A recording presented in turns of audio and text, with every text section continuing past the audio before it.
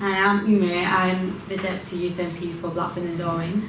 Hi Ummaih, I'm John Roberts, founder and chief exec of AO.com. I'm just going to ask you a few questions if you don't mind. Go for it.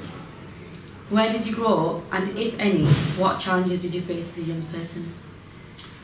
So I grew up in Bolton, and I would say the biggest challenge that I faced was that I wasn't very academic, and I went to a school that was focused on being very academic.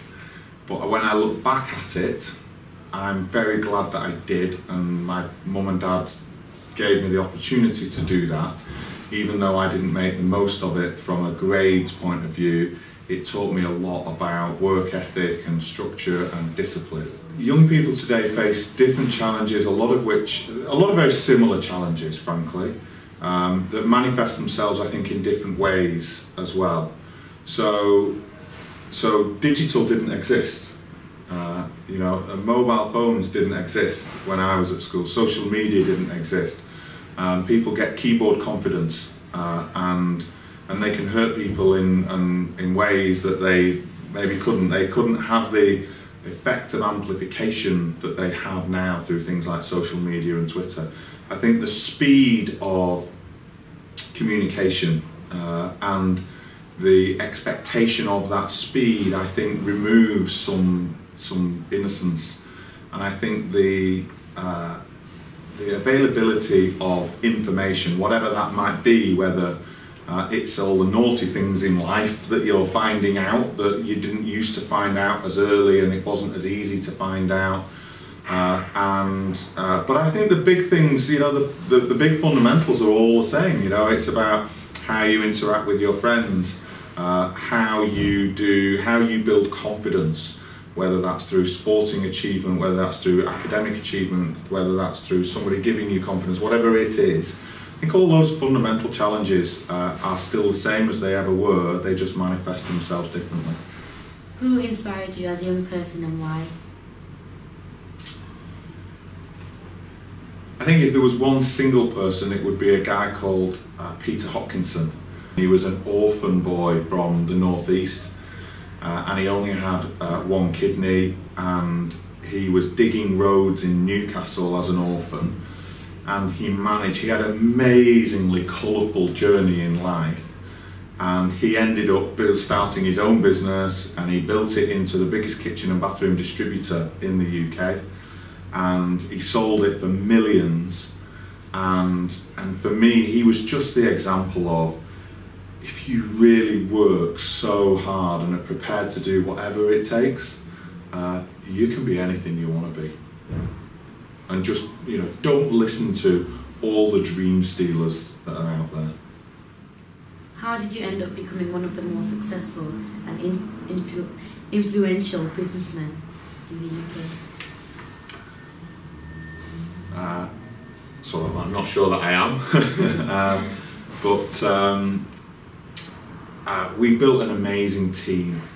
So we had a vision, and we united an amazing team of people around it. And one of my favourite phrases is that true achievement is realised through the efforts of others. And watching the satisfaction that all our people get out of what they do is just amazing, and having the confidence to just let them do it was a real sort of journey for me that, so my adopted brother in the business, Steve Corns, very much beautifully guided me through it. I wouldn't say that I was driving that journey. He very much taught me how to do it. But an amazing team of people. One person in isolation achieves very little. As you know, I've recently been appointed Deputy Youth MP. Congratulations. What qualities do you think make a good leader? Inspire people. So if you want to lead people, they need to have something to follow. So they need a vision to follow. And I would obsess about your actions. So I talked earlier about being exceptional in the moments that matter. So how you act in those moments And often it's a contrary reaction. So when people are expecting to be shouted at, when that doesn't happen, it builds confidence.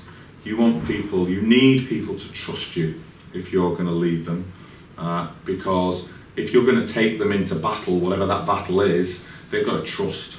They've got to trust you. They've got to trust the vision. They've got to trust your belief in it. And you only build trust through your actions, and that's how people realise that they can really, really trust you.